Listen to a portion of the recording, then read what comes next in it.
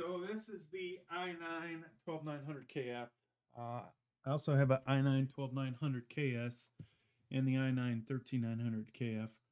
Obviously doing this one quite a bit late in regards to those other ones, but let's go ahead and check out what we have here. So you see the i9-12900kf. Assuming your monitor's big enough. If you're looking at this on a cell phone, good luck.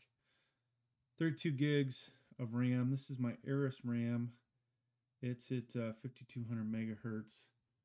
And we previously did this with 4800 megahertz, 16 gig.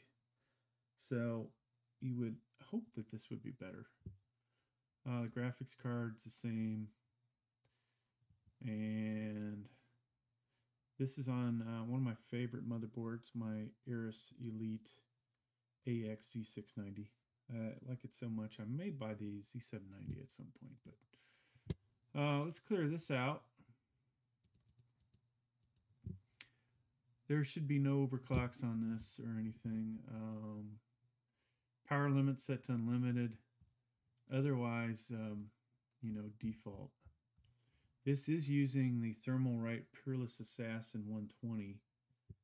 And personally, I'm amazed at these temps with this thing. At this point, pretty impressive. I bought 3 more Thermalright CPU coolers to try out for the channel. Should be getting them within a week. All right, let's go ahead and benchmark this. So previously did one run with this. Let's see if we get the same score. So you at least see 8947 as one attempt. XTU is not very consistent and probably not really that great for running benchmarks, but I always start this way because I'm going to use their charting ability down below for the other videos. All right, so 8925, relatively close to that. And of course, you could obviously see max temp was there.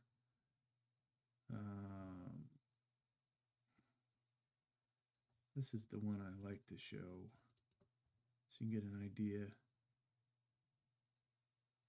172. So the TDP on this cooler, which I don't know offhand, is probably, somewhere 200 watts or higher, right? So not bad. All right, let's find, I've got to look for it. My Cinebench R20. Some people have asked, why do I still run Cinebench R20? Well, historical, right? You got all the history with the other ones. All right, I don't know if there's any scores on here because it's pulling it from another drive. But you do see the i9-12900kf that I previously ran, actually 9989. So let's run it again. And I will tell you, if you were thinking about buying this processor, you might want to go for the i7-13700kf, just because does score higher in this and probably better for gaming overall. Price-wise, you probably get them relatively close in price these days. And it's kind of cool, obviously, to have an i9, right? So we have 10,320. So the RAM did make a difference here, potentially. All right, so we got to let this cool off. And I did not remember to clear this out, but we'll just run this over. You can see this got closer to 200 watt TDP. And let's check the temp that we saw. That's a new high there, 74. I'm going to clear this out for Cinebench.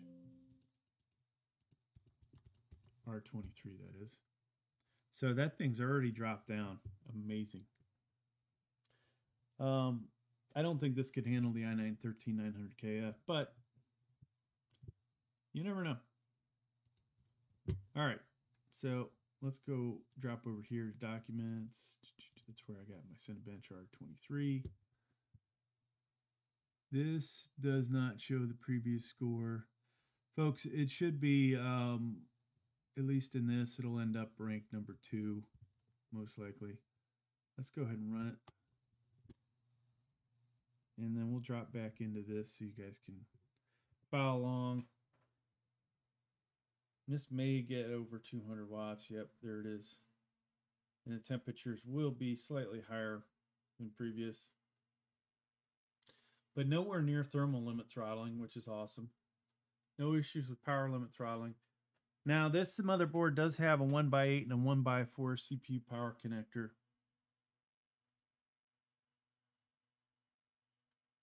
And we are not inside of a case either, right? So, you know, potentially the temps are going to be lower because of that. All right, so let's just check this before we go. 76 watts, highest temp, 201, so still handling it. Now our score, 27073. Wow, folks, so that makes this pretty much a draw as far as this goes with the i7-13700kf. That's about what it's going to score. So, hey, thanks for checking out my video. This was significantly better than the same benchmark with the slower RAM, just so you know.